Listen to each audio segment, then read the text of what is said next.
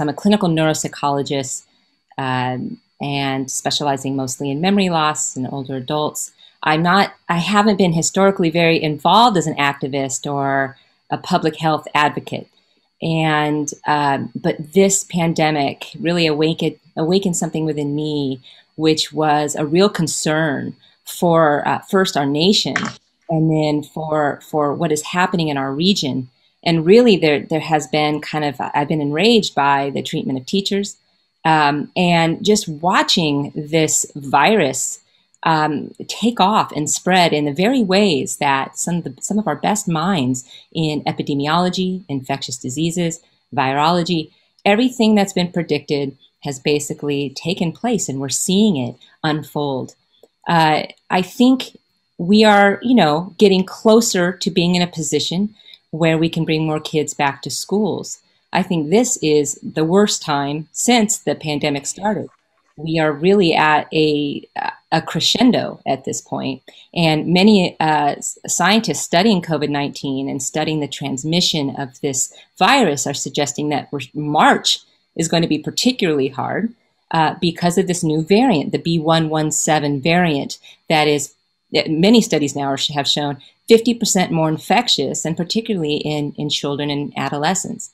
And at the same time, unfortunately, we haven't been able to keep up with vaccinations. Like, what I mean by that is vaccinations haven't really kept pace with this new variant and other variants that are out there, including now we have the South African variant here. So I think there's just a lot of concern about what is really happening, and really the virulence and the infectivity profile of what is really a crafty virus. And then you think about these teachers in these classrooms, small classrooms. Many have very poor ventilation, and they have 20 kids or so in a classroom. We've seen it play out that kids can't effectively stay masked. They get close together. We know that this virus really floats in the air like smoke, and that you can put plexiglass and you can do all of this, but really this is a difficult virus to contend with in a classroom setting. And so sure enough, we've been looking at the data. I can speak for San Diego. We've been looking at it really closely, and we see that from the beginning of the pandemic, if you look at kids, basically ages 0 to 19, we've had 40,000 kids and adolescents become infected that we know of, right? Because testing has not been mandatory. 40,000 folks of the kids and adolescents have been infected since the start of the pandemic. And what's really, I think, alarming is 50% of those infections have occurred in the last 50 days. At the same time, we're looking at data showing very compellingly that 45% of all hospitalizations due to COVID in children and adolescents have occurred in the last 2 months. It's not to say that things aren't looking a little better, that we're trending down, and we have hope here. There's optimism. This vaccine, it's fantastic, right? But we're not there yet. And it's weird to me to hear Newsom say in November, our case rates are too high.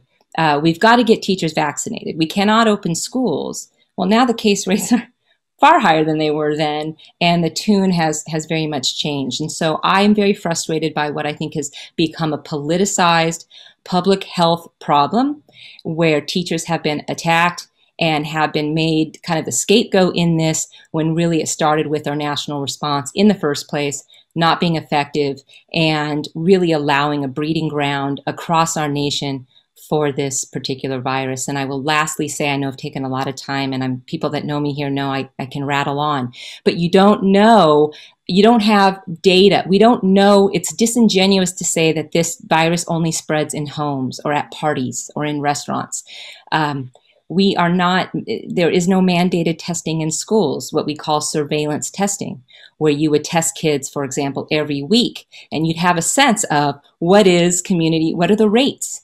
And if we're not doing that, then we have no idea what the spread looks like in schools.